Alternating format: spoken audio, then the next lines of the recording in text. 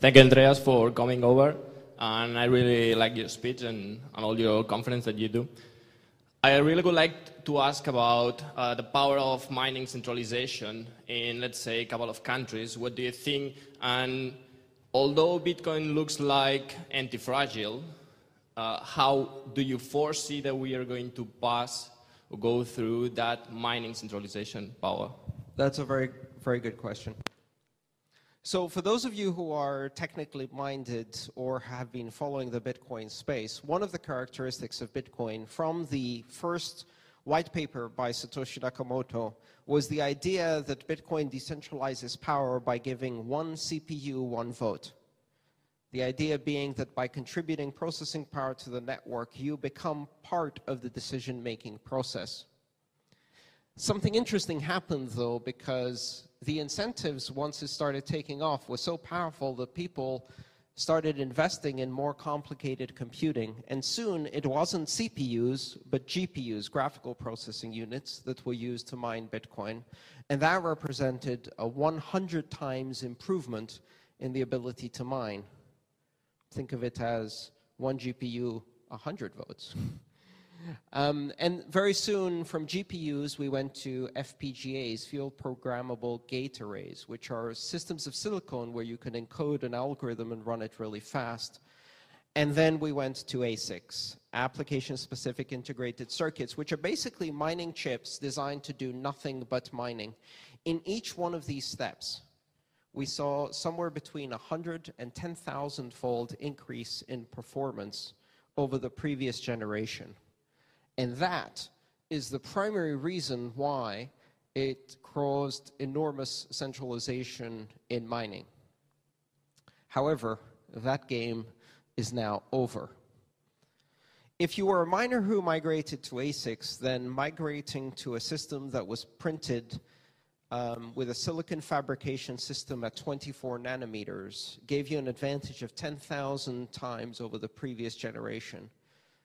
And you could buy those chips by making a very big order with a semiconductor factory, which means that only very few could put up the necessary capital.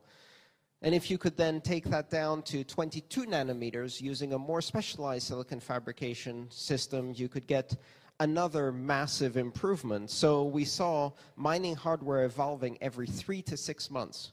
Literally, if you set up a warehouse full of mining equipment, it had a shelf life of less than 6 months. In 6 months, it went from the most powerful, most profitable system of mining to being unprofitable for the level of electricity it consumed.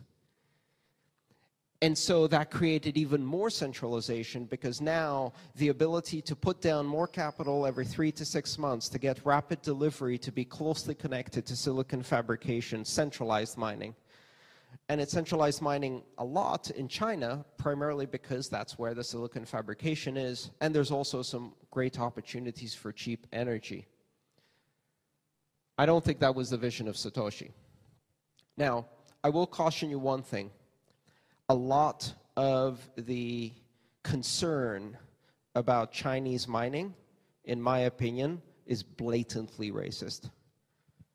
If mining had centralized in Sweden, we wouldn't be getting so upset, right? So just keep that in mind, because Chinese mining represents excellence in engineering, concentration of resources in engineering, and so far the ability to deliver massive amounts of security and trust for the Bitcoin network at very low cost because of the cost of electricity. That is something we all benefit from. But here's where it gets interesting. As of 6 months ago, we started seeing the fabrication of ASICs at 16 nanometers. 16 nanometer technology is the cutting edge of computer processing. It's what you see in your latest Apple hardware device. And the exponential growth of performance now hits a wall, because there is nothing better than 16 nanometer technology. In computer terms, we have this law called Moore's Law. And Moore's Law, posited by Gordon Moore, the founder of Intel in the 70s, is the idea that every 2 years, approximately, computer capacity doubles. And we've been running ahead of Moore's law, and in fact, it's been doubling in less than 18 months. That sounds really fast, doesn't it? Unless, of course, you've spent the last 5 years doing 1,000 times faster every 6 months, and suddenly you're down to twice as fast in 2 years. That's a wall of performance. That means that once you put those 16 nanometer things on the shelf, they're going to sit there for 2 years, and you don't have the ability to upgrade them. And that now means that the advantage shifts from the economic power of those connected to silicon fabrication to the ability to deliver these devices as consumer devices. Because with the centralization of mining comes one big disadvantage. If you have 1,000 terahashes in a warehouse, what happens when the warehouse burns down? What happens when you lose electricity to the warehouse? What happens when you lose cooling to the warehouse? What happens when you have a problem with your investors? The centralization now makes you vulnerable to losing everything. Compare that to the possibility of having a mining chip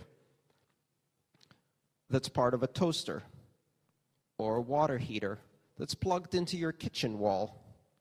Well, if you have, instead of one system that produces 1,000 terahashes, you have 1,000,000 systems producing 1/1,000,000th of that, they're less vulnerable to disruption. Because if the power goes out in a whole city, it only affects a small percentage of the devices out there. And it may be unprofitable for now for us in the developing world, but in some places in the world, it's going to become profitable to mine on the latest chips using solar energy and hydroelectric power and renewable sources that are less expensive.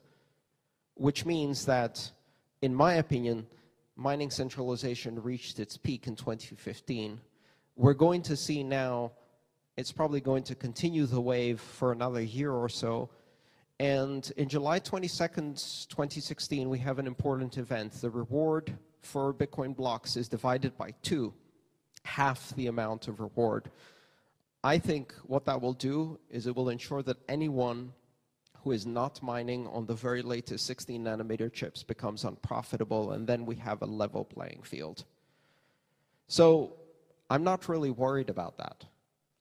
First of all, because we still have great security, and mining centralization hasn't led to any of the nightmare scenarios that we have imagined in Bitcoin.